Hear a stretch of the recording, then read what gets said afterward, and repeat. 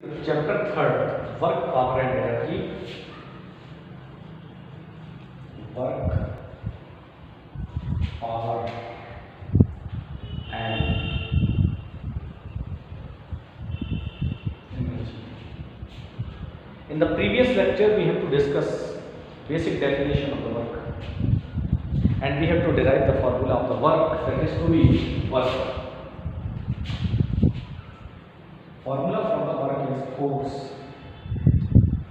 into displacement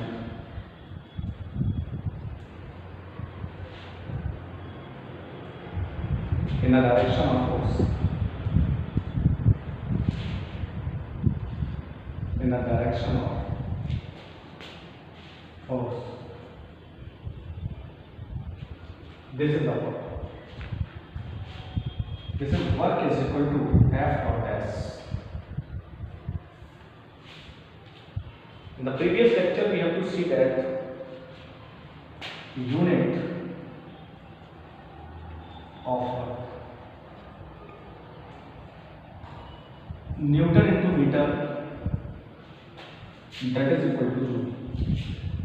1 Newton into meter, that is to be 1 joule. Now, how we can define the 1 joule work? How we can define the 1 joule? 1 joule.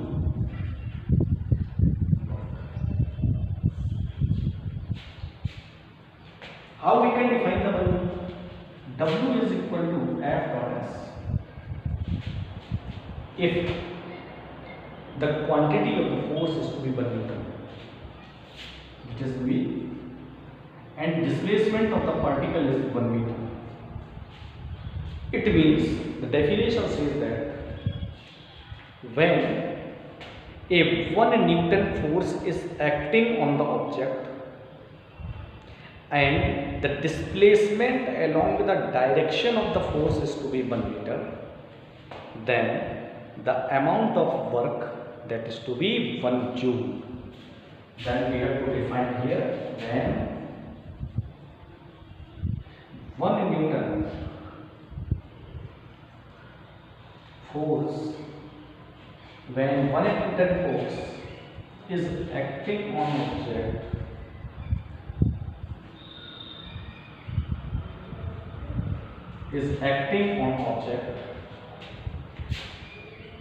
the displacement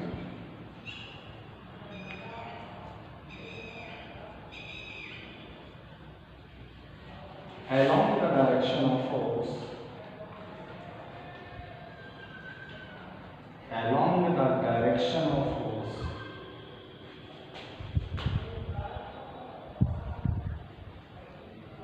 is 1 meter, then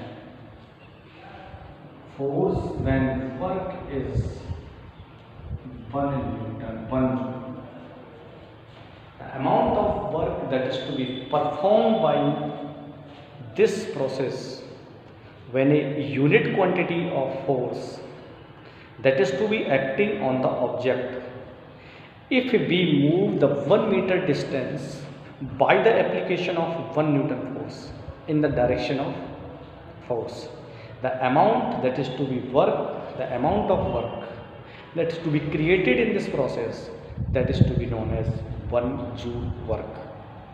This is the definitions we have to take. And here we see that work is scalar quantity. It means work does not require any direction, it only required magnitude. Hence we see that work is a scalar quantity, because work is scalar quantities, because for the defining of the work only magnitude is to be required.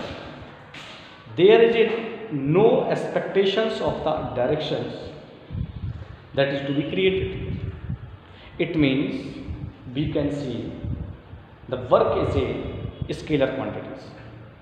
Because what is the scalar quantities? Scalar quantities are those quantities which does not require any directions, which only require the magnitude, and hence we can say that work is a scalar quantities. So we have to remember this fact. Work is a scalar quantities.